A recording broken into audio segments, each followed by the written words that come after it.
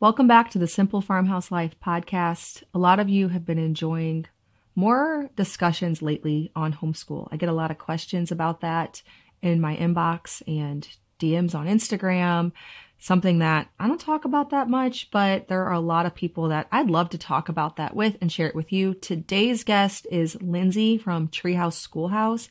She has amazing resources that go with homeschooling with the seasons. So she has, like she's telling us about in the interview, an upcoming Easter resource that sounds really cool that you can walk your kids through, almost like Advent is for Christmas. There's something that she's created for Easter. She has book lists. Anyways, if you're interested in homeschooling or you're a homeschool mom that wants some encouragement, this is going to be a wonderful interview for you. My name is Lisa, mother of 7 and creator of the blog and YouTube channel Farmhouse on Boone. Join me as I share with you my love for creating a handmade home from scratch cooking and a little mom and entrepreneur life along the way.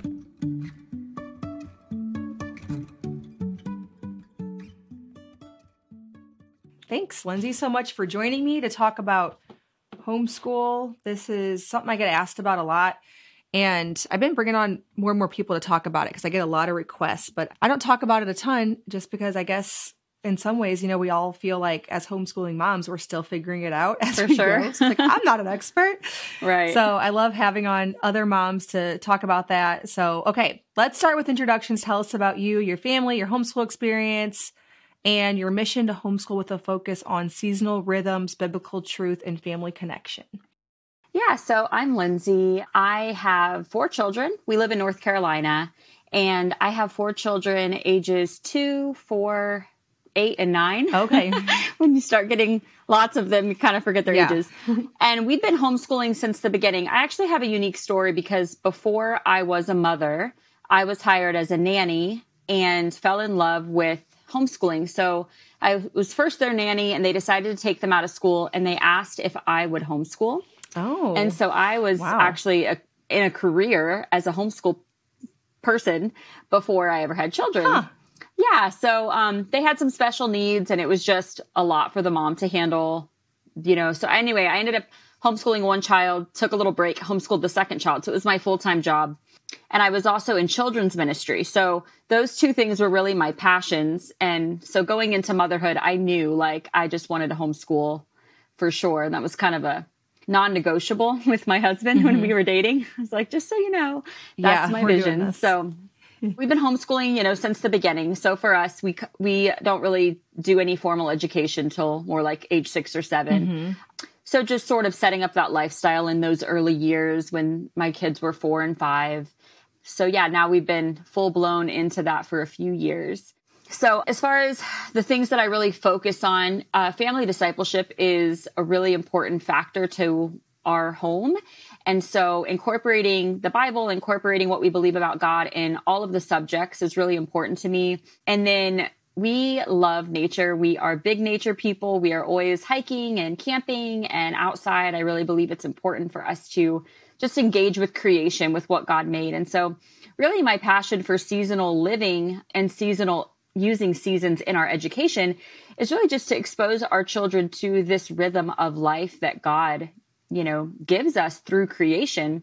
And so we actually lived in Florida and moved to North Carolina so we could have more of an experience of the seasons. Interesting. And so me personally, so for me personally, I love cooking with the seasons. I love, just our schedule kind of going in the rhythm of the seasons. And so when I started homeschooling, I thought, why not incorporate, what I love about the seasons really into our education? And so that's been a really big, important thing for us, something that I really love to do in our homeschool. Yeah, I've heard of families moving to Florida who oh, wait, we work from home. We can live wherever we want because of you being able to not really have to deal with any extreme temperatures.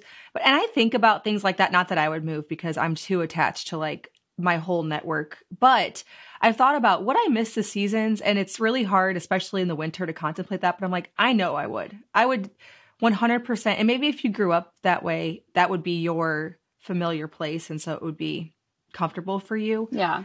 But I'm with you. I've always said, I just love that I live in a state that has very, very defined seasons. It's hot in the summer. It's cold in the winter. It's it's got it all. So I agree with you. There's a lot to be said there's a lot of ways that the seasons branch into every area of education. So we're going to talk more about that. One thing that you said, and I guess we're just going to skip way ahead, but we can go way back again. Sure. Is you talked about how you don't start anything formal till they're 6 or 7. And I got this question. It's probably the most frequently asked question that I had on Instagram whenever we put up a question box saying that you and I were going to be talking about homeschooling. A lot of moms who have younger kids, 2, 3, 4, want to know what curriculum and how can they start now. And I'm sure you have a lot to say about this. And you probably already maybe didn't make that mistake when you started homeschooling because of your experience with the kids that weren't yours before you had your own. I don't know. I definitely wish that I hadn't worried at all about homeschool with my first and just enjoyed my first couple kids, just enjoyed the freedom that having toddlers should be. And it is. Like looking back, it's like, oh my word, that was like freedom in so many ways. And you had it, but yet you didn't recognize that you had it. So I guess talk about why you don't start and then what you do, because you said you also do build a foundation for your homeschooling lifestyle when they're that age. Yeah, so I actually jumped into homeschooling with the students, but when they were, first, second grade. So I didn't actually have to think through, what does preschool look like? And actually, I love that age. And so before all of that, I went to school to be a preschool teacher. Oh, okay. So I, completely different than what a homeschool atmosphere is. So teaching writing, teaching phonics and everything at an early age, trying to get them ready to read before they're 5 and all of that stuff that's happening, especially in America, those pressures at that young age. And so it was really a shift for me to have to figure out, what do I actually believe about education at this age? And so it was kind of a deschooling and unraveling in my own philosophies. I also was a public school student as a child. So I kind of was raised in that system. But I kind of went down that road for maybe 6 months with my older children. Like, we are doing school and here's our schedule and here's all of the things.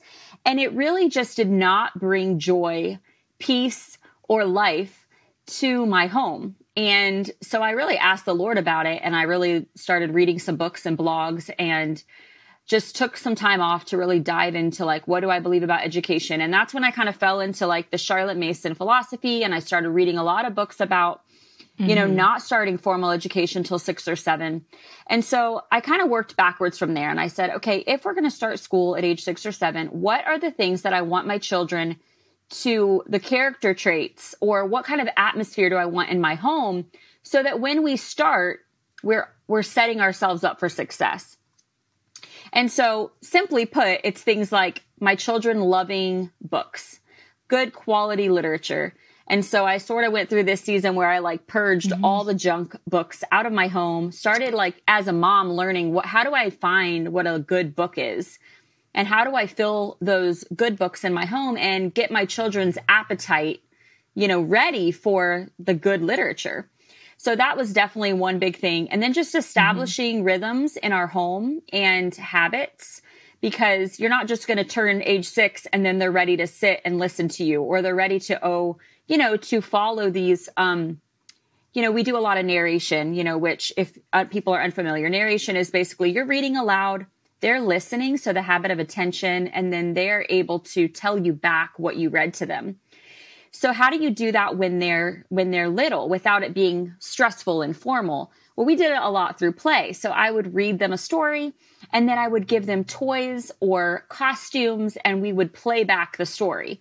So it's just sort of baby steps to getting them ready for when they are 6 and 7 to sit down and do formal lessons. So they're just some of the examples that we did to kind of get them ready. Yeah. And did that also involve a lot of unstructured time too? Just kids just doing whatever they come up with? Oh, definitely. I mean, that was 10 hours of their day was more letting them just explore. And of course, lots in nature. There's a quote out there. Charlotte Mason, really believes that, before age 6, children should be spending most of their daylight hours in outdoor play. And so whether that would be us on a trail with, no agenda, just sort of slow living, discovering what we discover, talking about everything, or them just running around in the backyard, But basically, the agenda for my children before age 6 is lots of good books, lots of unstructured play, and then life skills is a really big one for me too. Like just inviting them into cooking, inviting them into gardening, and just being available to talk to them about everything. And they're soaking everything up at that age. You know, they're just so hungry to learn, and you don't have to push it on them, really. Yeah, definitely. I want to take a break from this episode to tell you about this month's sponsor, Toops & Co. Now, if you've been listening to this podcast a while, you've definitely heard of Toops & Co. I actually have recently sold my mom and my 2 sisters on Toops & Co. makeup. We were on a girls' trip and we were sitting in the hotel room talking about our makeup, and they were on their phones quickly ordering it because I love it. I love it because it not only is natural and uses quality ingredients like grass-fed tallow and oils and things that you recognize and nothing that you don't, and that's really bad for your skin and bad for your health. It can go into your skin, which is your body's largest organ, and actually affect your health whenever you're not using natural things.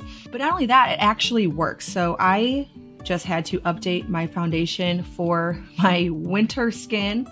I have to always get like a darker shade in the summer. And I also got the Toops & Co. mascara. I hadn't tried that yet. I have their bronzer, their highlighter. I have like their whole line of makeup now. I keep adding to it. I really love the primer that goes underneath the foundation. And of course, the skincare, especially right now in the winter, my skin needs the extra hydration. And so I've been loving their tallow balm and their oil cleanser, the sea buckthorn oil cleanser. It also moisturizes and cleanses. I can't say enough good things about the company and their products. So they're made in America by a small company. I'm actually now friends with the owner as well. And just a genuinely awesome company that you can feel great about supporting, and also the products are amazing. So head on over to toopsandco.com to check out their organic skincare. Whether you're in need of moisturizers, cleansers, or their makeup, you can use the code FARMHOUSE to get a discount over at toopsandco.com. So you were talking about how you were in you grew up in the public school system, you were a preschool teacher, and you had to do some unlearning about what school is. So in what ways is homeschool different from school at home? I actually asked the same question to the last guest on homeschooling that I had. Okay. Because it's something that I see happen a lot with new homeschool moms is a lot of times I notice that they become very overwhelmed when they try to recreate a classroom setting and not thinking about homeschool as a different philosophy entirely. So how have you seen this, and what is your take on how homeschool is different than like school, what we're used to seeing at home? Well, I think a good place to start is to think about why is school the way it is in a public education. Okay, so it's one teacher with a classroom of 30 students. So there are certain things that they have to do that you don't have to do. Right. There are certain ways that things are taught because when they're developing this philosophy of how to do education, they're developing it for 30 children. Right. Yeah. For example, a couple things. Number one, grade levels. My children don't really have grade levels. You can take, you might look at their math and you go, okay, so that's 2nd and 4th grade.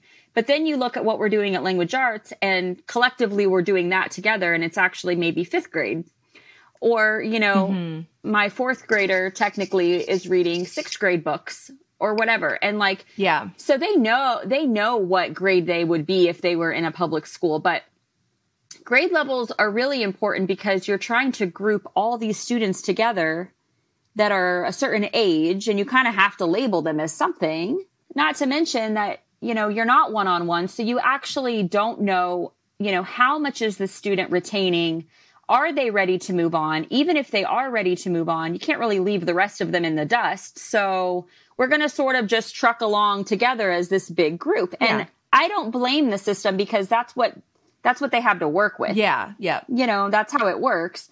But when I'm with my student, and there's, for example, in math, there's 6 pages practicing the same concept. And after the first page, I see that my son totally gets it. I'm not going to waste the next 6 days, just continuing to do it because we're doing busy work, like I'm going to say, okay, he understands this. We can move on. Well, you can't really do that in a classroom individually. Because you kind of need to keep everybody sort of together. And I know they've really tried, I know they've tried like gifted programs and, all of these things. But when you're at home, the other thing is your schedule. Like, I feel like it's so hard for me to say like, this is how many hours a day, because that's always a question I get. How many hours a day does this grade, do school? I feel like when I look back at my kids' days, like so much of their day I would consider school. Yes. And it's not necessarily us sitting down. Right. And us doing this lesson together. Mm-hmm. Like, I can tell you how many hours that is, but then there's like the hours where my kids are, watching a YouTube video about how to crochet, and then they're like learning it on their own. Or my one child's like an avid reader, so he knows more about history than I do because he will not stop reading. Mm-hmm. Well, that's considered school. Like, there's so much that, school is just our life. Right. And even the weekends and all these interactions with other people and conversations and things like that. So that would definitely be, and then the atmosphere for sure. Like, I think having a homeschool room is cool because you can like have all your stuff there. But honestly, I want my kids to have this philosophy ingrained in them that school is outside, school is in your living room, school is everywhere. Right. And all the time and everywhere, is an invitation to learn. Yep. I completely agree. And I think that's so important too, just talking about the mindset shift, not that everybody, needs to homeschool, but if you're going to homeschool, I think it's important to consider this because so many moms, and this question came up so often. How do you teach the different grades? And that's when I'm like, you're approaching this from a perspective of, I need to recreate school at home. And that's going to be hard because you're picturing yourself being a 3rd grade, 5th grade, 7th grade, and 9th grade teacher all at once. Exactly. And so wrapping your brain around this is not the same thing. This is a whole different philosophy is really important. So I love to encourage people in that. Earlier, you mentioned starting them off with good books. Now, do you have book lists on your website and resources for that? Okay. Can you direct us to where that would be?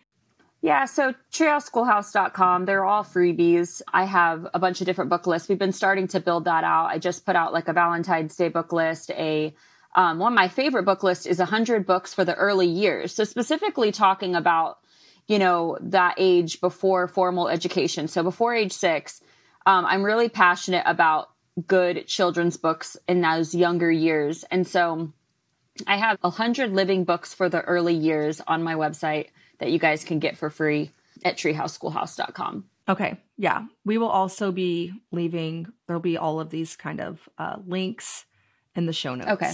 So I have other books like Easter book lists. And so I'm always constantly sharing what book lists, we're using on my website for free. Cool. Lots of good resources there.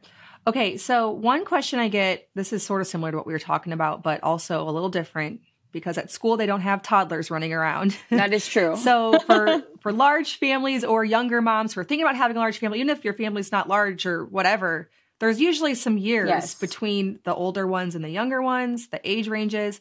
So how does homeschooling older children with little ones in the home, how does that work out? Or what are your tips for that? So I created a curriculum that's family style learning because that was like the hardest thing for me to find. When we started homeschooling, I really wanted things that specifically like geared towards children that were in those early years that would draw them in, invite them in, that would have those things that I talked about that are important, but then also, could branch out into these older ages. So the best thing that I figured out, because I have a 2 and 4-year-old right now, and then 8 and 9. You have kind of the toddlers. Yes. Mm-hmm. Is as much as you possibly can for the subjects that make sense to figure out a way to include everybody at the same time, because family connection is also really important to me. I didn't want my entire morning to be me with my big kids constantly pushing my little ones away and then feeling like they're a bother, I mean, you have to do a little bit of this where it's like, okay, here's an activity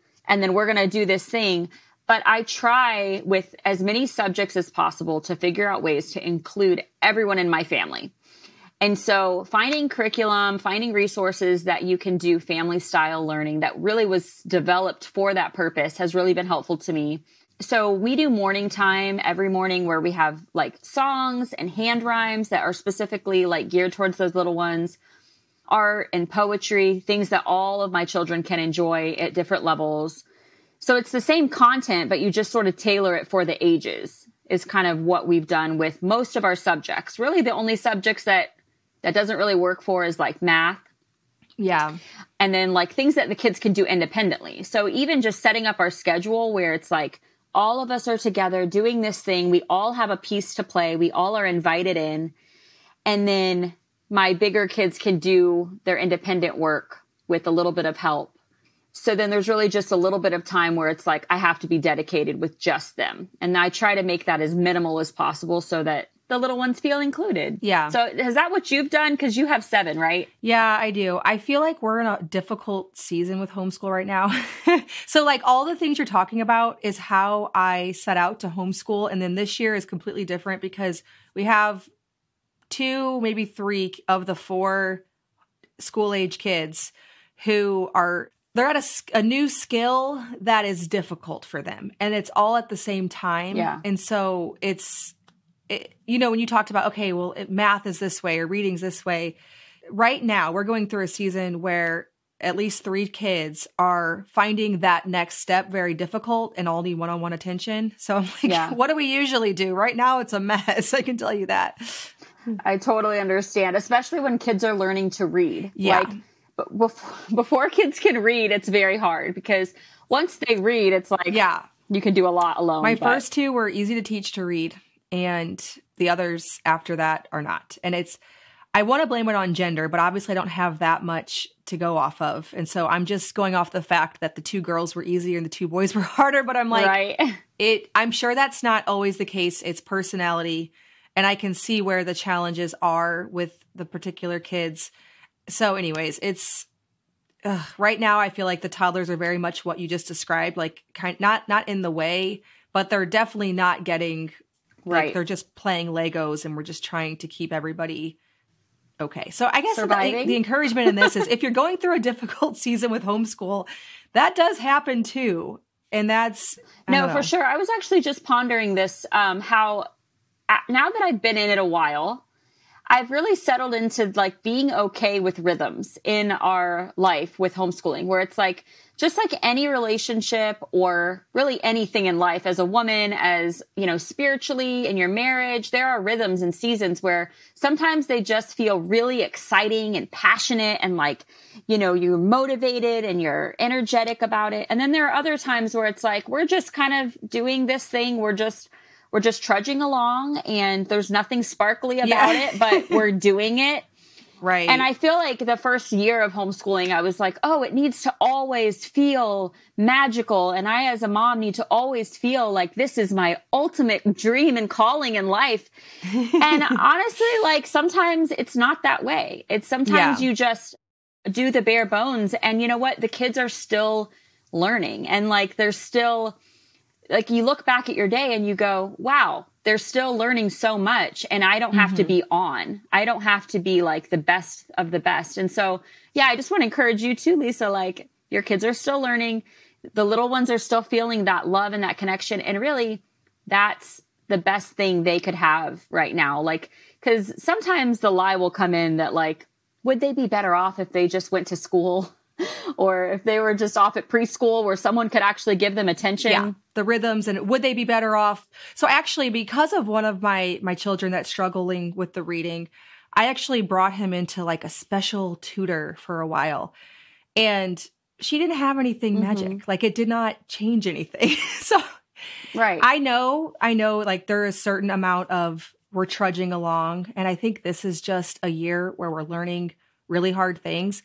And some years, this year in particular, I have a few main goals, and a lot of the fun homeschooling stuff that we've relied on in the last, several years of homeschooling aren't going to work while we're getting through a few very difficult things that we need to master. Yeah. So I think there are seasons like that. And I'm sure any person who is homeschooled for a very long time and very many kids has come across this at some point, I feel like it was really easy up until basically this year.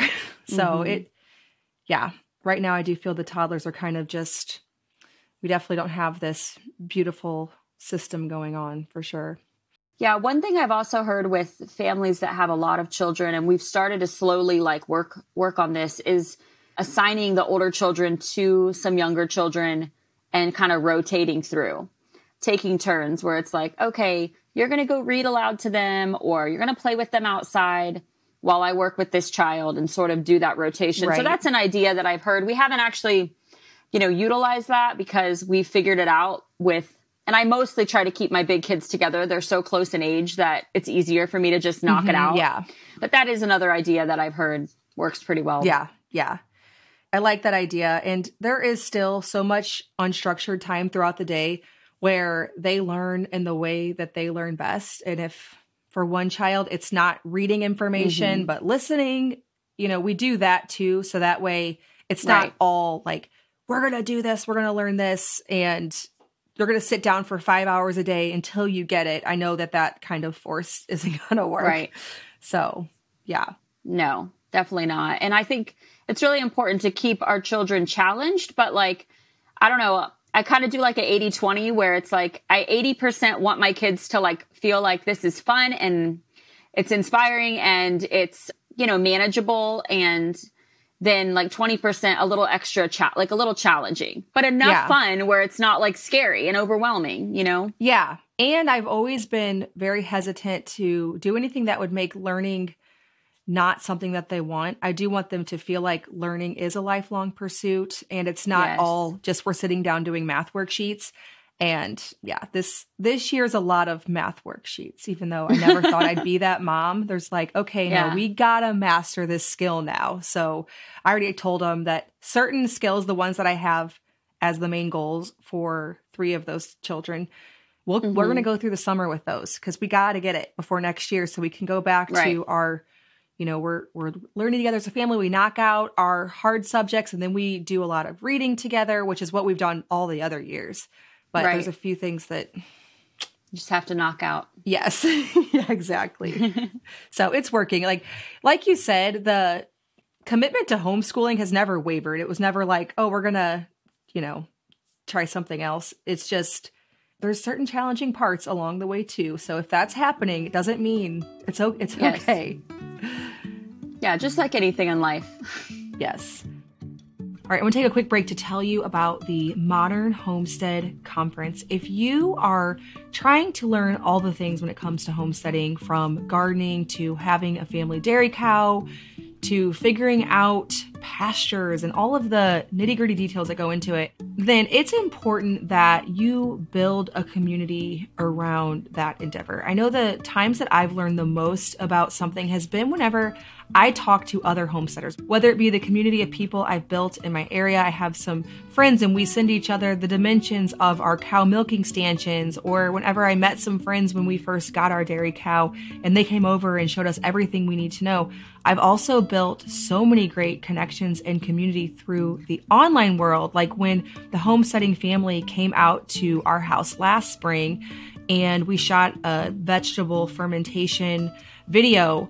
I learned so much from those in-person interactions, and that's why going to conferences is so important. I know this from my own experience with blogging.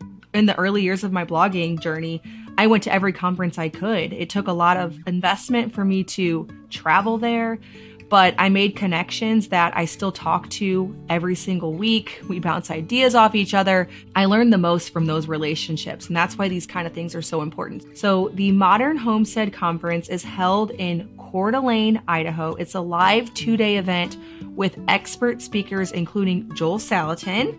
If you're in the homesteading world, you've definitely heard of him. The homesteading family, which, like I said, I've met in person. Melissa K. Norris. We've been on each other's podcast and we chat all the time. So she's a connection I made.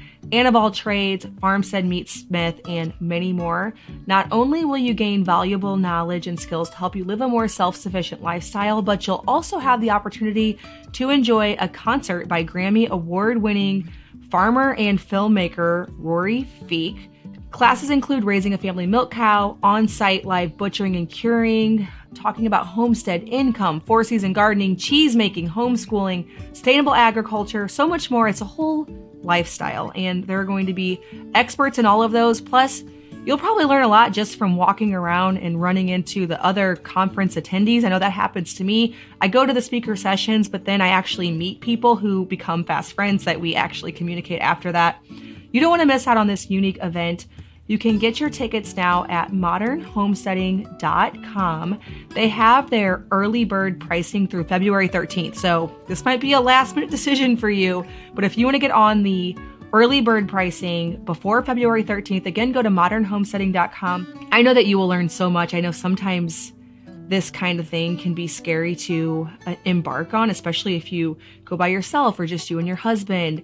But I have never come away from something like this without more value than the investment I put in. So I highly encourage you again to go to modernhomesteading.com to learn more about the Modern Homestead Conference that is coming up this summer in Coeur d'Alene, Idaho. Okay, so now that we're approaching springtime, at least here where we are in Northern Hemisphere, in what ways are you looking forward to a shift in the seasonal homeschool rhythm, and what are some resources you have for the season ahead?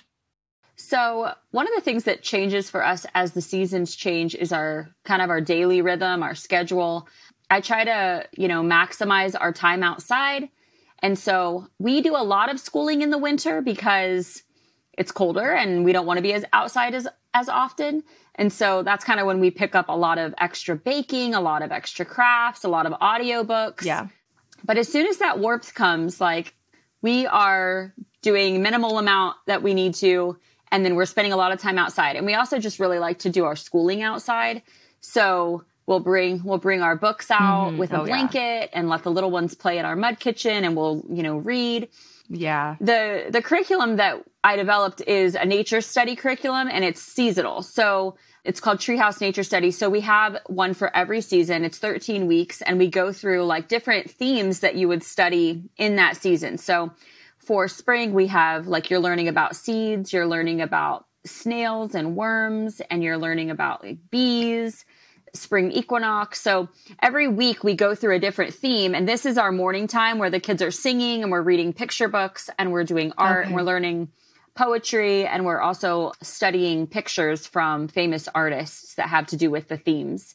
And so all of that is something that we all do together. And so in the spring, it's really fun because we'll start a little garden and we'll learn as we're doing that.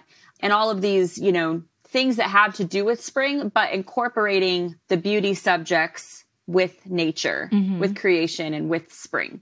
So I'm really looking forward to more time outside, more nature walks, and more learning through nature in the spring. Yeah. We're doing it in the winter too, but it's not quite the same. Yeah, it's just harder. And, thinking back to the toddler discussion, I think right now in February, my friends and I were talking about this because the other day we were all just we realized that around February, and this happens every year, so we should remember it, but you kind of forget that there used to be sunlight, and the kids were out frolicking about in the grass that was green, And so it's it slowly happened because, it started getting dark in November. It started getting gray in November.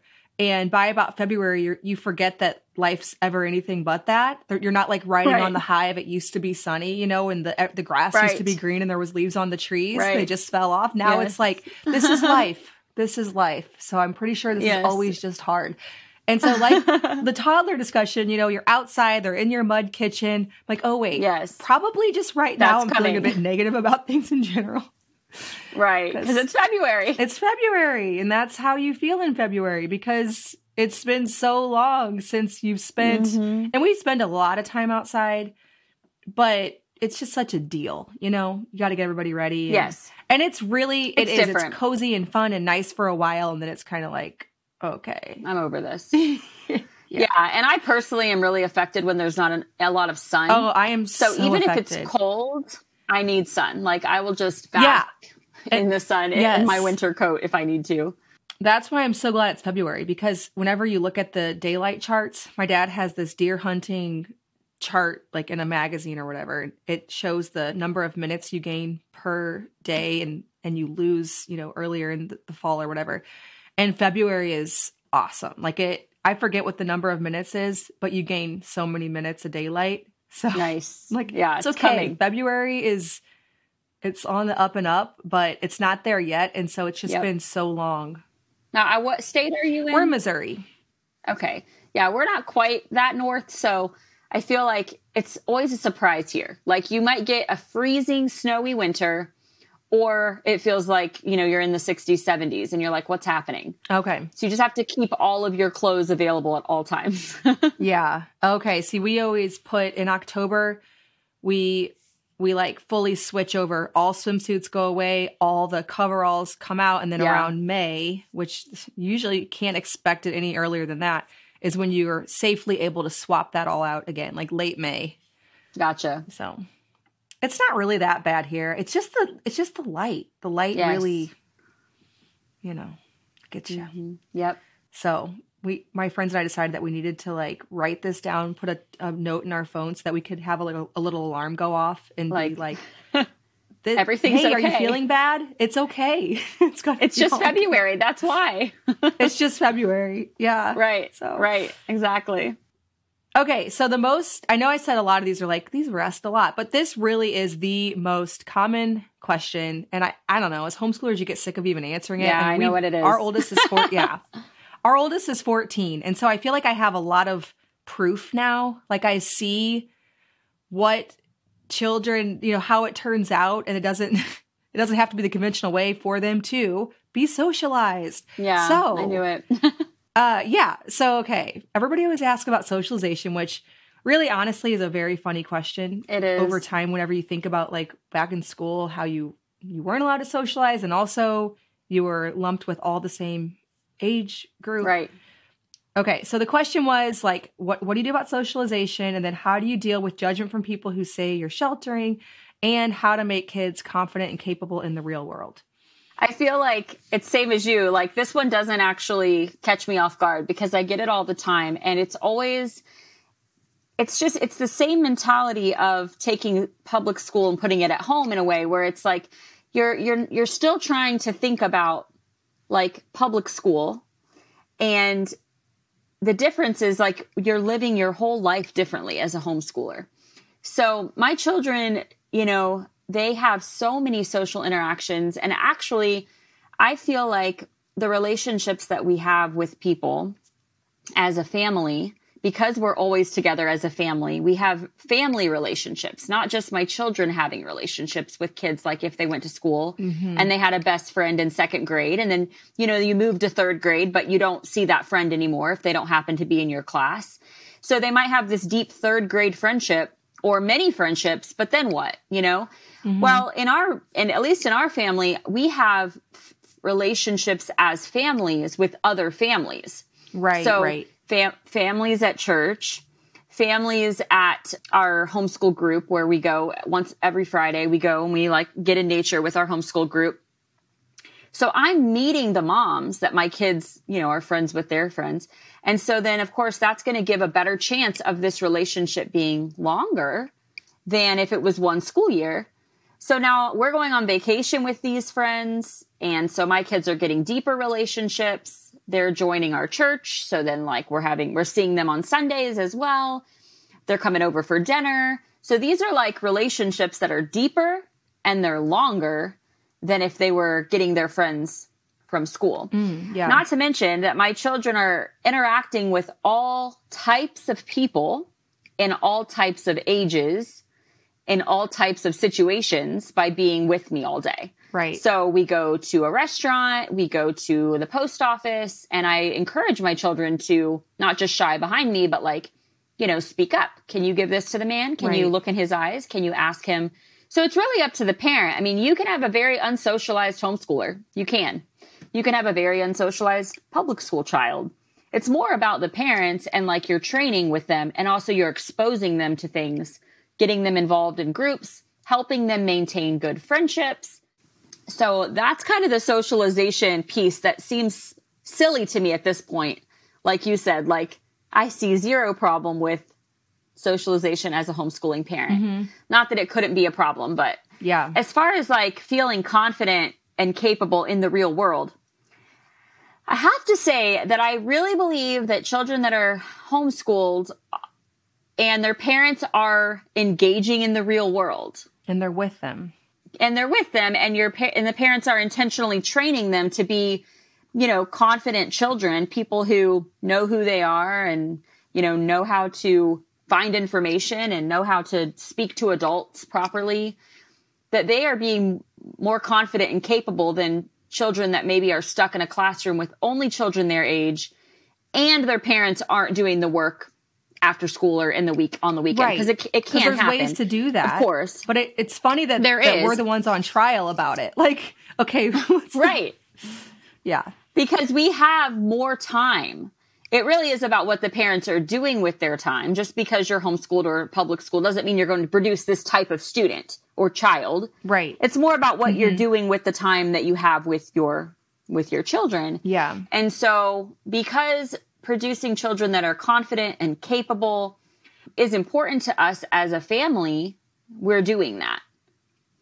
Homeschooled or not, it's something that we're making an effort to do by teaching our children social skills, and how to be respectful and how to engage with children and people of all walks of life and all of those things. Yeah. So it's more about that. How to deal with judgment from people who think we're sheltering. I mean, I feel like you're going to have people who come against you about your choices in life. And I treat it like anything else in life that, I have made a decision to be a certain person, to have certain ways of life, to have certain belief systems, where if you're confident about it, then you're just going to live your life and the fruit will come out. The fruit will come out in your children when, as they're growing and as they're socialized and as they're intelligent and they're kind and they're contributing to society, then people will see like, oh, okay, this isn't what I thought it was. Mm-hmm. So just being confident in your choices. I'm not really worried about someone saying I'm sheltering. I don't mind sheltering my children a little bit from what's going on in the world. I'm actually, that's kind of what I'm trying to do in some way. Exactly. So, a lot of people are asking these questions and I give them the benefit of the doubt because when we were children, like we're probably similar in age, when we were children, kids who were homeschooled were unsocialized. Yep. Not a lot of them were, it was a different time. So when my great aunt is giving me these questions or judgments, I just kind of think of it as like, they don't understand what homeschooling is today, the resources that we have, they don't understand. And so I'm not going to be defensive and be insecure. I'm just going to keep moving forward with what I know is right for my family. Yeah. I also think the motivation to homeschool today might be a little different because of the state of the schools and whatnot. And so I think like 20, 30 years ago when you chose to homeschool, it was definitely a more extreme choice to make. And so maybe a certain type of person, not that, I hope that I would have chosen that, but who knows?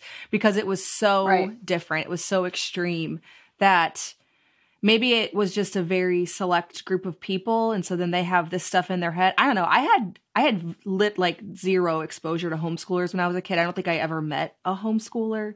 So I really I wouldn't have had anything to base that off of. But like you said, I found it really interesting that you said this is a really similar topic to trying to do school at home and taking your perspective of the way social situations work whenever you're in a school environment and then thinking that exact situation has to translate to home because you don't realize it's a whole different thing.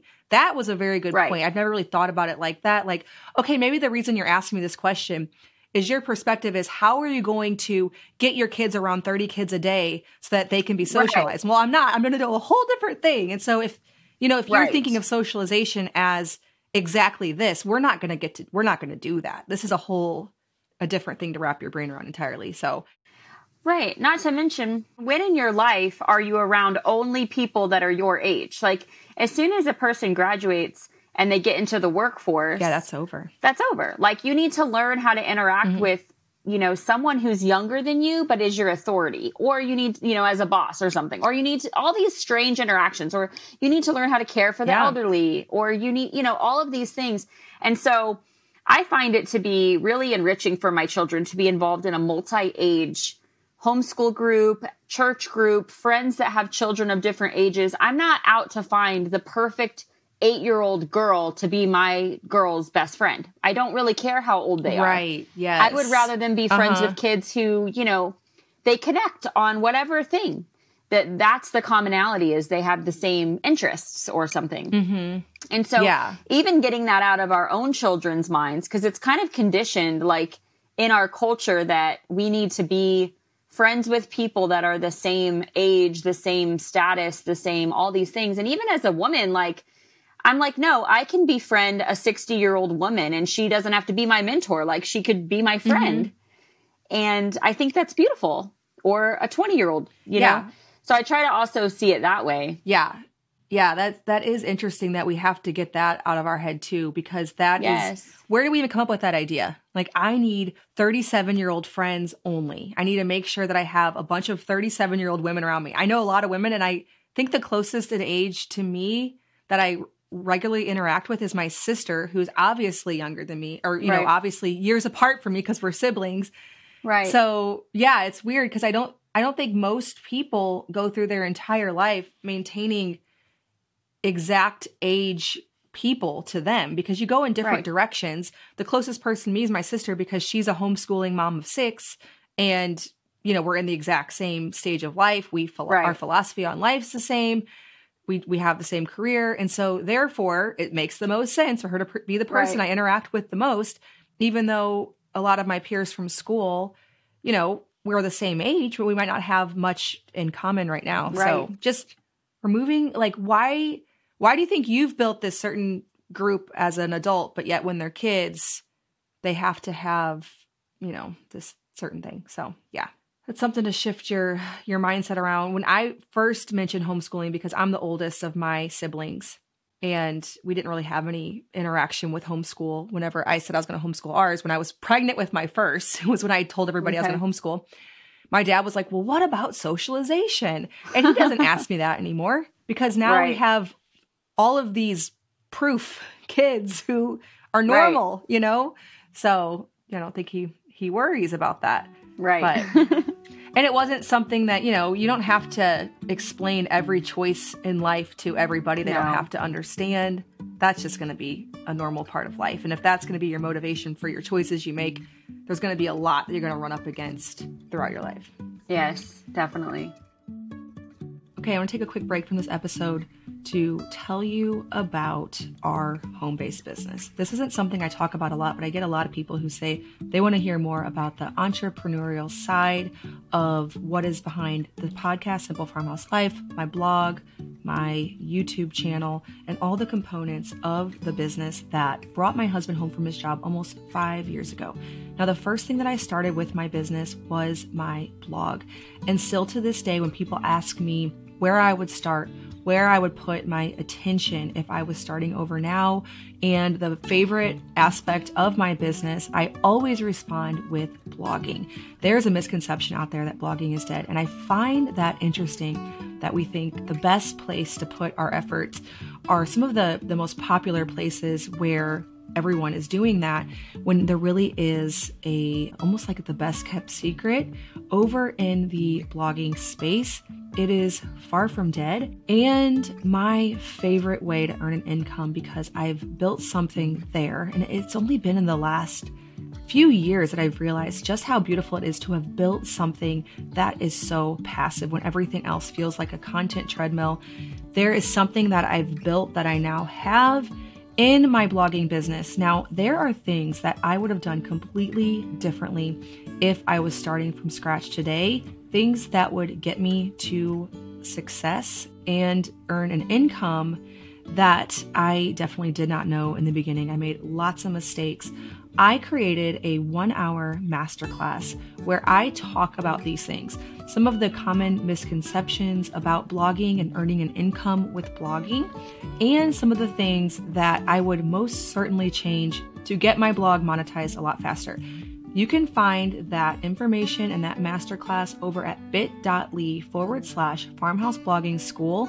Whether you are simply curious, like how do you even make money on a blog, or you've been thinking about it for a while, but you need some guidance, that is a great place to start. My free 1-hour masterclass is packed full of information. Again, you can get that at bit.ly/farmhouse blogging school. Okay, so you mentioned getting a group. Can you tell me what that looked like for you to find a group? Is it a co-op? Is it just something you put together? How does that work? So it's actually part of the Wild and Free community. Okay, yeah. Are you familiar with that? I am. And they're all over the place, right? Yeah, so Wild and Free started like on Instagram as an encouragement site. And then the founder started doing conferences. And then from there, I don't know which came first, but they basically, if you go to Wild and Free's website, they have places where you can search for a community that's like registered under them. There's really nothing like formal about it, except that you just sort of are registered there so you can be found if you're trying to build this community. So back when my kids were, 5 and 6 or something, I looked for a community group, and basically it's just getting out in nature with similarly minded homeschool people. There's no structure to it. It's not a co-op where you're like doing any sort of studying together or anything like that.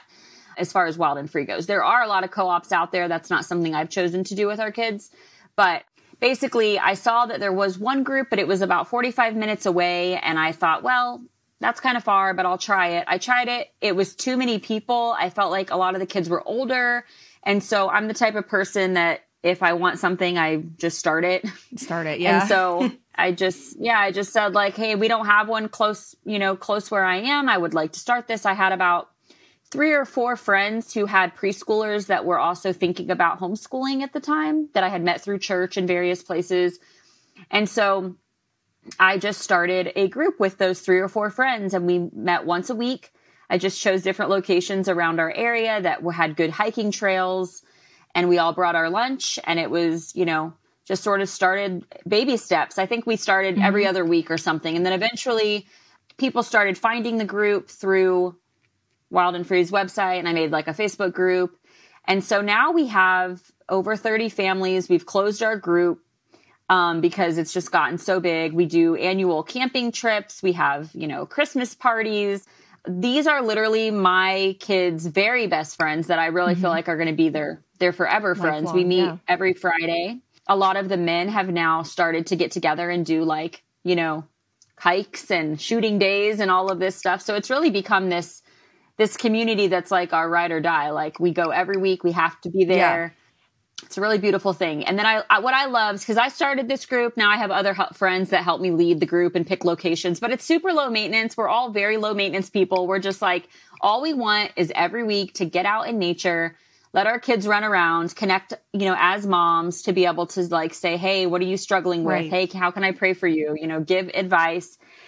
But then if people want to do fun things, like this one mom said, one thing I really wish my kids had was like an opportunity to exchange Valentines. And we don't have that because they don't go to school. I'm like, start it, just do it. Yeah. So we're doing like a little Valentine's exchange. So things that you might miss in the public school system, like you can create them. You can, like I want my kids to have public speaking skills. So we figured out a way where they can like present what they've been learning about a certain country. Like, you just do it. Just get in there, see a need, fill a need, do it. That's what I'm always trying to tell people. They're like, I don't have a community. I'm like, girl, make it. Like, get one. Go after it. If you need it, find it. That's recently my daughters really wanted to do a talent show because we have a group similar to yours. It's a lot smaller, but I think that'd be fun to have it be even bigger. But we get together on Fridays and we pieced it together. It wasn't like an official thing. But they always, like right now we're meeting at parks for the most part because kids are in school and so the parks are empty. It's great. Yes. Yeah, that's what homeschoolers know. You can take over the parks. And they've been bringing their gymnastics mat and making up routines. And my daughters were like, I really want to have a talent show. And so they told us, and my sister said she'd organize it because she's just better about stuff like that. And then we found out that there was already a homeschool group in the area that has a talent show. And so we signed them up for it. But we were going to make one up, but I was really happy to pay the entrance fee for the one that's already a big thing. But there's also, they have this market thing in our area that they do. Yep, we do that. Yeah, that kids make stuff and sell it. The kids love that. I mean, right now, the homeschooling is so common. I don't even know what the percent is, but like Yeah. everybody I know homeschools, you know, it's just so common that you're going to be able to Yes. find people who have the same interests as you, whose kids want to do certain things. Yeah. Exchange Valentines, Yeah. talent shows, whatever it is that you're thinking, public speaking, it's going to be there and available for you to do. Yeah. And I'm sure like it depends city to city, but at least in our city, if I want my kids to do an art class or a sewing class or anything, I can find a studio or like the dance studios, all those types of places around have specific homeschool classes now. Oh yeah. Ours do Because too. they have a need, in the morning or in the early afternoon. And so then you go there and then your kids have friends there and then you're chatting with the mom at pickup and then you exchange numbers. And then it's like, so I feel like we actually struggle with like getting our school done because all the homeschool people want to do is like meet up and we play have to limit and like stuff. Socialization. Right. It's too much socialization. Because that's definitely not a struggle whatsoever. Yeah, I agree. That's probably the bigger boundary we have to set is making sure that we're not doing too many things. So if you're a really outgoing, extroverted person and you almost want to you want to do homeschool, but you want to send your kids to school because you want to meet all the other moms at school, that's not a problem. You will find people. You will. Yep. You'll find your people for sure. Okay. I have a few more questions that were listener questions. I know we're getting short on time, but okay, just these can even be rapid fire. But people asked, how involved are the husbands, or how involved do they need to be? How involved are they? Totally up to you and your family, of course. My husband, works full-time job. He is transitioning, but he worked a full-time job. So for a while, there was really no involvement besides at dinner time, the kids kind of telling him what we learned. Then it transitioned to where he took over some Bible time over breakfast. So that was kind of his contribution, was like he took over family devotions and that was during breakfast. And now he's also doing that and doing our school read aloud at night, because that's sitting down and reading an hour with the toddlers running around is nearly impossible. Yes. So whatever we're supposed to be doing as a read aloud, now he does that at night. So he kind of has like the morning shift and the afternoon shift. Yeah. So really it's just you can be really creative. You can even do weekend things or whatever really works for your family. We want my husband more involved and we're working towards that lifestyle, but it's just whatever your family wants. Yeah. And even if they work an 8-hour job or whatever, that's a lot of time still. Like you said, that he has morning, he has nighttime. It does not have to all fall into the traditional school hours. If he can pull aside a couple kids, read them something ongoing, that's a really good book that's maybe more difficult, that is something you can do. Yep. Okay. Another set of questions are how to get your kids to listen. I know people are worried, okay, I'm the mom, they listen to the teacher better. And then how to make sure that they're actually retaining the information that you teach them. Well, how to listen is a parenting discussion, because I feel like homeschooling is not a separate entity. Homeschooling is an extension of your parenting. So if you're having parent connection, parent obedience, child and parent relationship struggles, that is a place to start. So I also encourage parents, like if you're taking your child out of school and you have a relationship breakdown where they're not respecting you, they're not obeying you, they're not, you're not in this connected relationship, don't even think about trying to start schooling yet. Like work on that, work on friendship, connection, respect, love, the relationship first. And I feel like it's going to overflow from there. So if you feel like you're in a good place with your kids in other areas of your parenting, then school's just going to be an extension of that. And they're going to want to learn from you. Just like if you're teaching them how to do anything in life, it's just the same. Teaching them to read, it's just like teaching them to tie their shoe or to cook or anything else. It's not this extra special thing. And do you agree with that as a mom? I do. I do think that some things are easier to teach some kids than others in my experience now.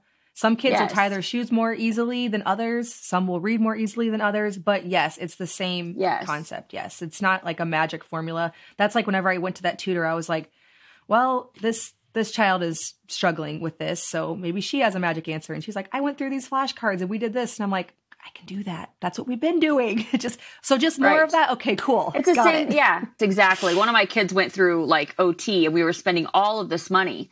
And then and the same child went through speech.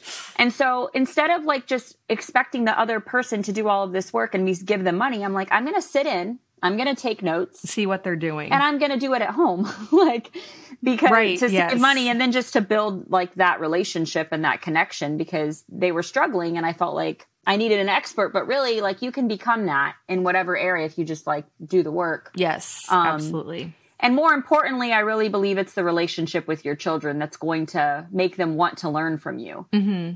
So working on that. What was the other question? How do you make sure that they're actually retaining information? And I'm assuming maybe because homeschoolers don't have tests, that would be probably what they're challenging. I'm not sure. Yeah. I mean, if you're giving your child a textbook and you're walking away, then you're not going to know if they're learning anything.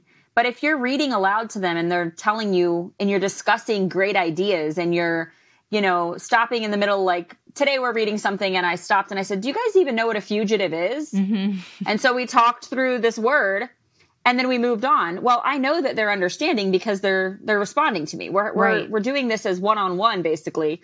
So every day I'm basically giving them a quiz without them realizing it, without it being formal. I'm kind of evaluating as we go on if they're understanding. I don't need a quiz.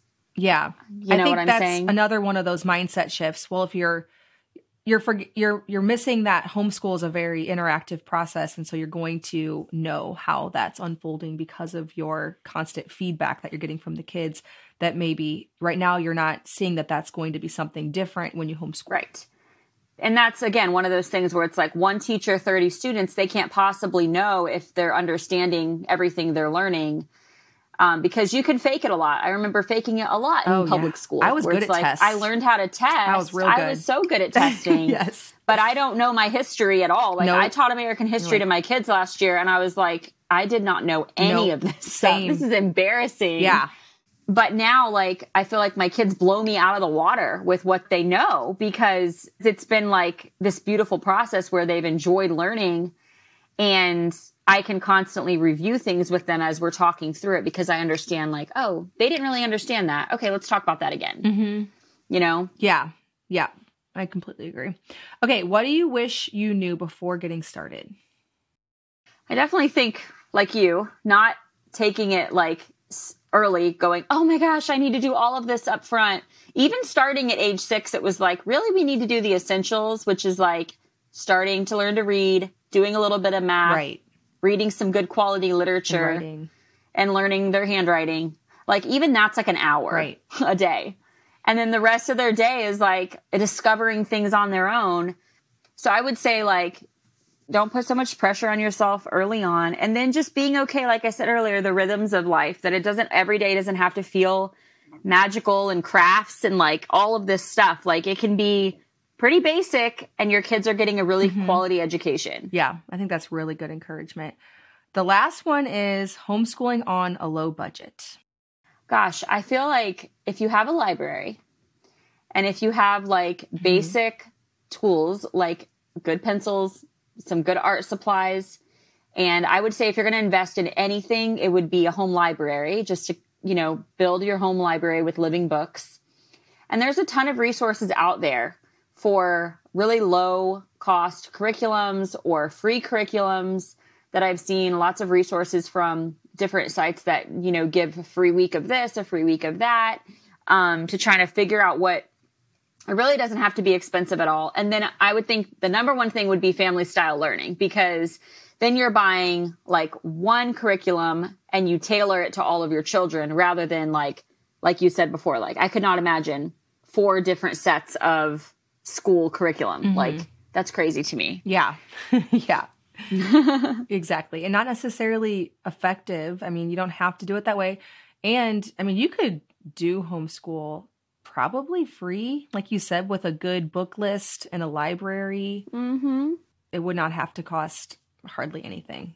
So definitely way less than putting your child in a private school, because we've gone around and around before where we're like, our options really are either like a private school or like a Christian school. We wouldn't probably do public school at this rate. And so we're like, okay, well, we're saving so much money by me homeschooling them, working part-time from home, which we've made possible. Cause so you don't have to do school 8 hours a day when you're homeschooling. And then, you know, just buying buying what we need and using it year after year, passing it down from kid after kid as well. Right. Like you're actually saving quite a bit of money. Yeah, definitely. I used to always say that homeschool was the only private school I could afford. So. Right. Exactly. It's so private. Yeah. All right. Tell us about your resources, your Instagram, your website, anything else you want to share for people who would like to explore some of your resources. Sure. So I started Treehouse Schoolhouse when we first started our homeschool journey, kind of using my experience as a children's ministries director and as a previous homeschool teacher. And so I just really went into it, sharing biblical encouragement for mothers. I'm all about slow living, motherhood, and home education. And so after that, I have a blog where I share our experiences. I've been blogging for about 5-6 years now. And then from there, I started developing curriculum that I wanted to use with my own family. So the first one I made was a connected Christmas. It's 3 weeks of really gathering your family together and studying scripture together. And a lot of the pieces that are really important to me are poetry, art, living books, and hands-on baking and crafts and things like that to kind of bring all of those ages together. So we created a connected Christmas, and then we created an expectant Easter, which is kind of its sister product. So that's coming up with a lot of people are going to be starting that in March. It's the 3 weeks leading up to Easter, just because I felt like we do all of this emphasis on Christmas, but as believers, like the most important part of the story kind of gets just kind of lost just because our culture doesn't celebrate it like they do Christmas. So in our home, I wanted Easter to feel just as exciting. Right. So that's what an expectant Easter is. And then I really wanted a morning time curriculum for incorporating the seasons and incorporating nature, kind of killing two birds with one stone, getting in those good books, getting in those art experiences and the poetry exposure, and bringing in all those ages together. So that's when we created Treehouse Nature Study. And we slowly kind of did it. I keep saying we because my sister-in-law joined me, just like your sister. I'm really close to my sisters and my sister-in-law and my sister. So now they're on the Treehouse Schoolhouse team. Oh, cool. And they've kind of helped me develop these resources. I've been the writer and the face of this company, but my sisters are behind the scenes doing design and website and stuff like that. So anyway, we have all 4 seasons of Nature Study are out as well. And so those really bring all the ages together and do a beautiful way to kind of start your day doing nature study. Yeah. So those are the things that we have. We also have a YouTube channel where I share hand rhymes for the little ones that are seasonal. Oh, cool. And other things. So yeah, we're kind of growing that space as well. Oh, cool. So that's just Treehouse Schoolhouse over on YouTube. Yep. Awesome. Well, thank you so much, Lyndsey. This has been very encouraging. Lots of moments where I'm like, oh, I hadn't thought about it that way. So really appreciate you coming on and sharing your experience. And I'm sure the listeners will love it. Thank you. Thanks, Lisa. Right. Well, I hope that you enjoyed this interview with Lyndsey from Treehouse Schoolhouse. Make sure to check out all of the resources down in the show notes if you're listening on one of the podcast apps, or in the description box if you're over on YouTube. She has a lot of amazing things to offer if you're new, or if you just need something new to switch it up. I really am looking forward to some of the spring resources. As we talked about, I think the winter time is getting us down a little bit in our home, and I'm really looking forward to some of these sunnier, nicer days upcoming. Thank you so much for listening, and I will see you in the next episode of the Simple Farmhouse Life podcast.